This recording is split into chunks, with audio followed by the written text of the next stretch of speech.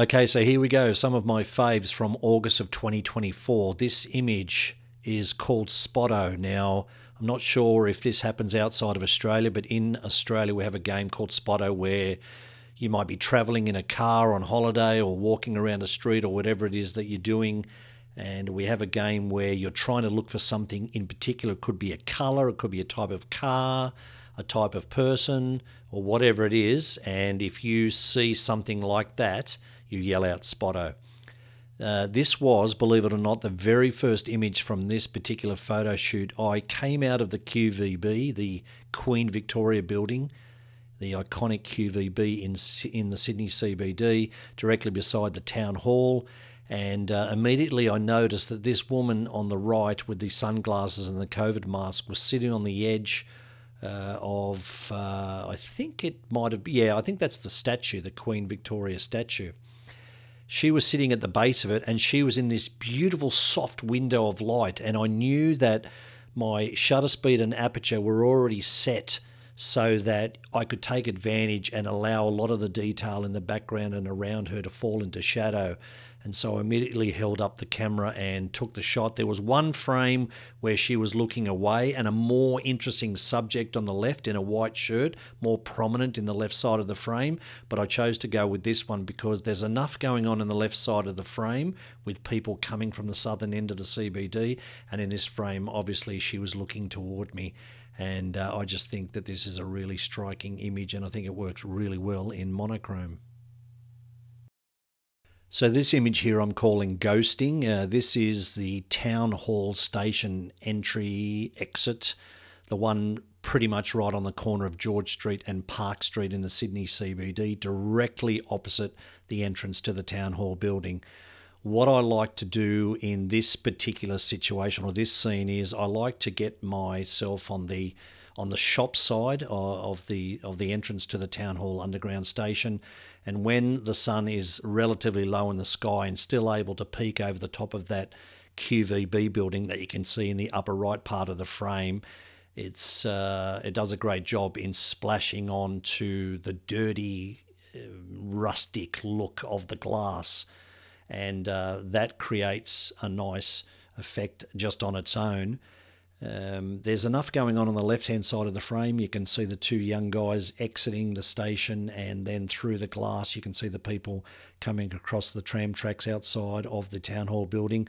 But even just alone on the right-hand side, there's just that alone, there's enough going on there, and that's why I called it Ghosting, because you can see the young woman in the striped jumper entering the stairwell that goes down to the underground train station. But if your eyes then enable you to move backward from that back towards the QVB, have a look at what's going on there. It's almost like it's a double or a triple exposure. You can see the people in the background that are just hanging around that very, very busy intersection. There are reflections from the glass, from people behind me, beside me, on the other side of the glass.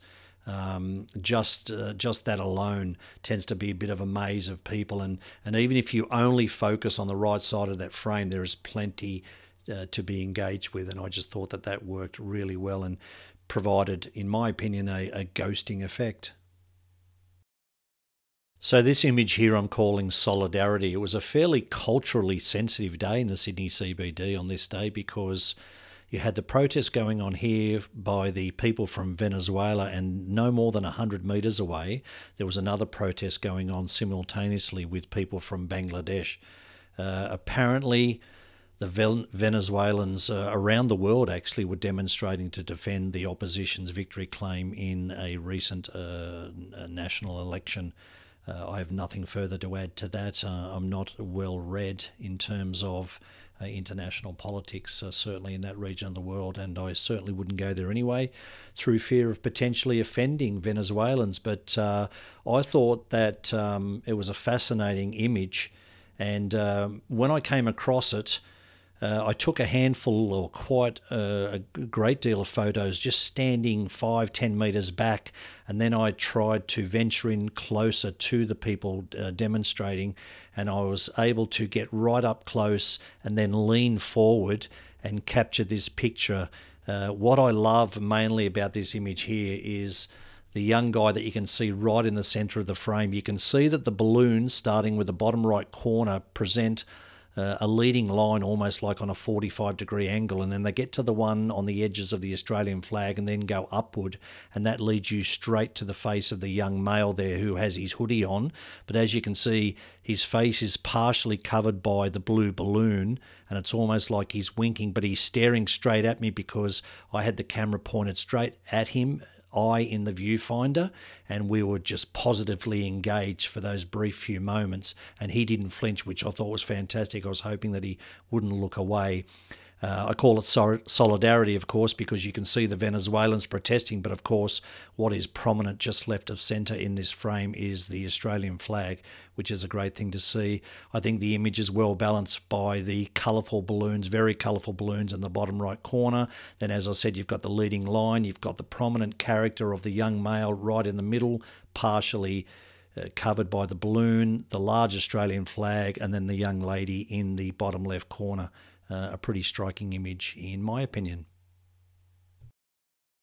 Okay, so this one I'm calling circa 1958. Why? Because in the background, in text, in between the two pictures, you can see that the time frame for the pictures was circa 1958.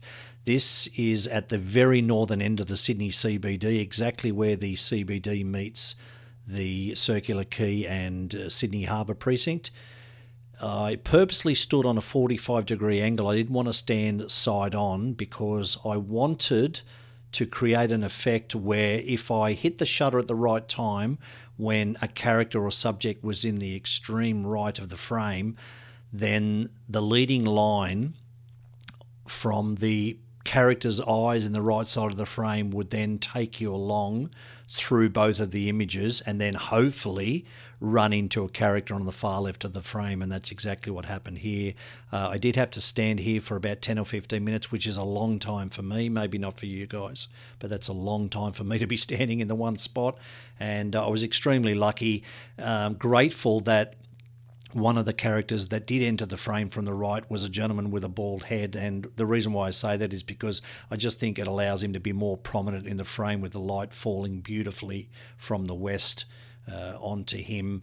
I think it worked better than someone with a large head of hair or a hat that was dominating their head. And I think in terms of scale, I think I was fairly lucky here and got it right because I wanted the person on the right to be more prominent in the frame, and I'm not entirely sure that whatever subject ended up being in the left side of the frame, I didn't want them any bigger than how this gentleman appears on the left-hand side. So I'm really happy with the sense of scale in this. And as I said, for me, when I look at the gentleman on the right with the bald head, my eye immediately starts to move left and across those images, which of course in this instance is the hero of the frame. Okay, so the next two images were both shot in Circular Quay, beneath the awnings that lead into the ferry wharves, and they are both great examples of how you can manipulate the light falling into that area from the western sky late in the afternoon and play around with your shutter speed and aperture and allow you to isolate certain characters with vibrant, bright colours and then allow others to just slowly fall off into shadow. This first one I'm calling Midnight Blue because the scene is obviously mostly in darkness. I've set it up so that most of the scene will fall, in this instance, almost completely into shadow, and therefore you have that midnight effect. And blue, of course, because of the vibrant blue parka or puffy jacket on the woman on the far right-hand side of the frame.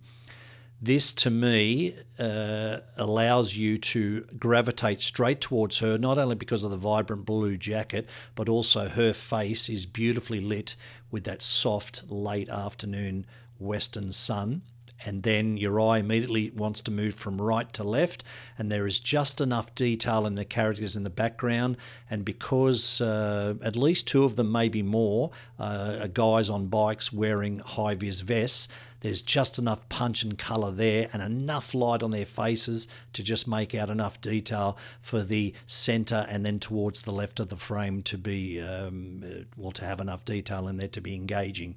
So as I said, the hero of the shot, the woman on the right in the blue jacket, and then the gentleman and other people moving across to the left-hand side of the frame. I really love that image.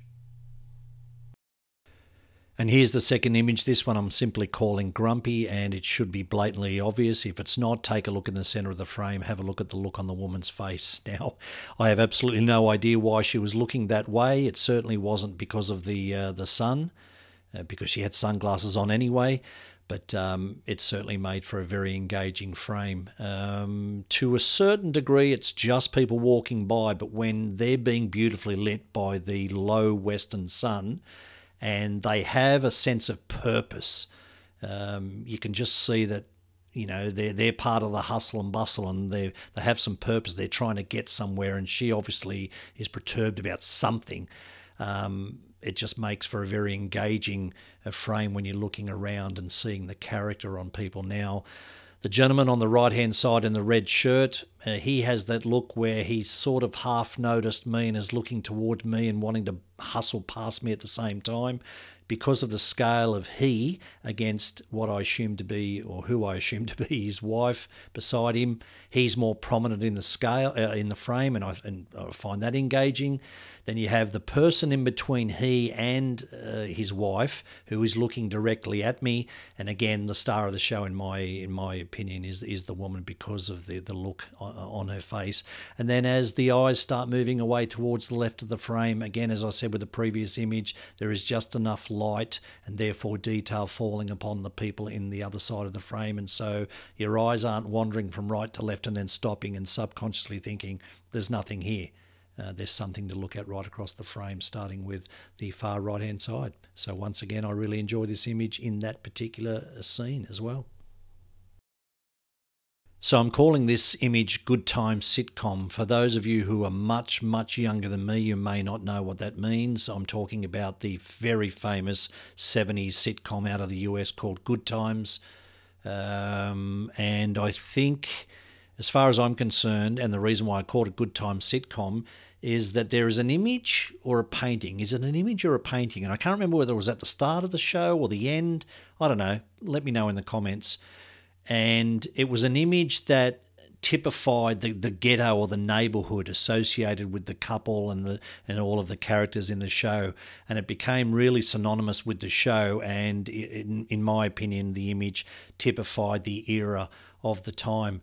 When I got this image back, which was taken at the Sydney Opera House, right at the top of the steps of the Sydney Opera House on the Sydney Harbour Bridge side, when I started editing this image, it just gave me a feel like people were just hanging around and laying around like they are in a ghetto or a community. And it was a really rustic, laid-back type of image, and that was immediately the vision that I got, that I felt.